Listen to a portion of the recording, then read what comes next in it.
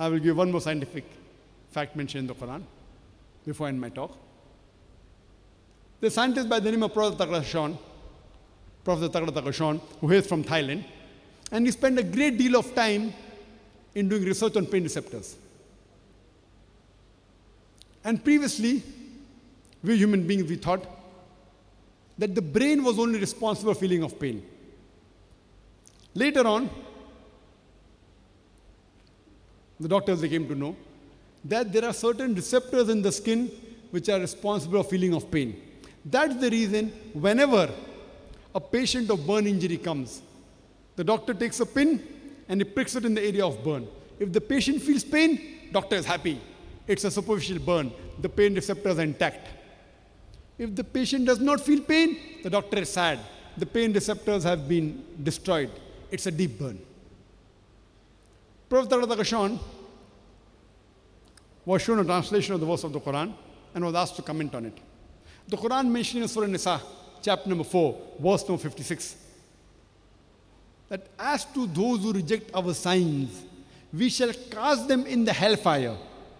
And as often as the skins are roasted, we shall give them fresh skin so that they shall feel the pain. The Quran says, as often as the skins are roasted, we shall give them fresh skin so that they feel the pain, indicating there is something in the skin which is responsible for the feeling of pain. So Quran says, as to those who reject our signs, we shall cast them into the hellfire. And as often as the skins are roasted, we shall give them fresh skin so that they shall feel the pain. We know Hitler, who's supposed to be the human being who's the biggest terrorist in the world. History says he has killed 6 million Jews, incinerated 6 million Jews, has burnt 6 million Jews alive. Even if we catch Hitler today, what punishment can you give him? What punishment? Maybe burn him. Is it justice? It will compensate one death only. What about the remaining 5,999,999? What about that? Allah says, it's mentioned in the Quran, as to those who reject our signs, we shall cast them in the hellfire. And as often as the skin is roasted, we shall give them fresh skin so that they shall feel the pain.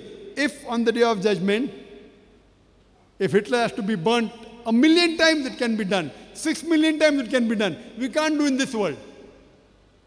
When Prophet Sugathadasa was shown this verse of the glorious Quran, he could not believe. How could a book 1400 years ago mention about pain receptors? He could not believe it. Later on, after verifying with other scientists, as well as Professor Keith Moore, and reading the translation, he was so impressed that in the 8th medical conference held in Riyadh, in the conference he said, La ilaha illallah, Muhammad Rasulullah. There is no God but Allah, and Prophet Muhammad is the messenger of Allah. Now coming back to our atheist friend, that who could have mentioned all these things in the Quran 1400 years ago? The only answer the atheist can give you is the creator, the manufacturer, the inventor, the producer, the maker. This creator, this manufacturer, this inventor, this maker, we Muslims call as Allah.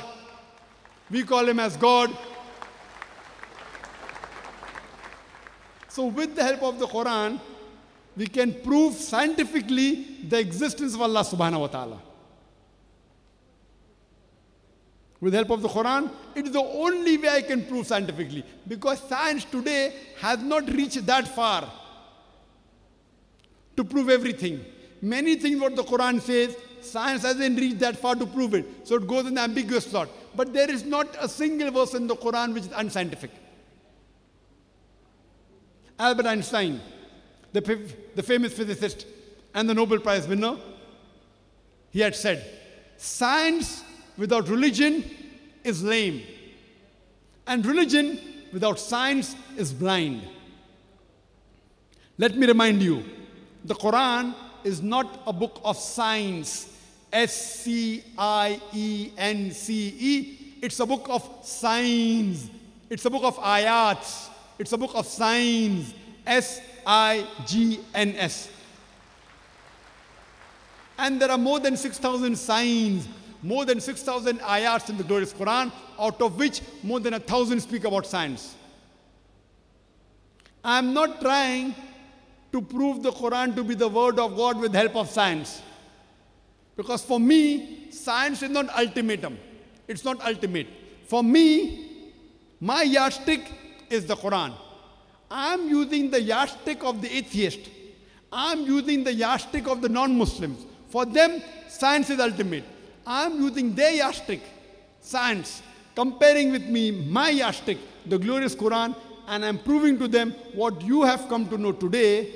Yesterday, my Quran mentions 1400 years ago. So for me, Quran is ultimate, not science. I am using his yardstick and comparing with my yardstick. So with the help of the Quran, I have proved scientifically the existence of Allah subhanahu wa ta'ala. Anyone who's logical and scientific, after hearing this talk, has to believe in the existence of the creator, the sustainer, the maker, the manufacturer, who we call in Arabic as Allah.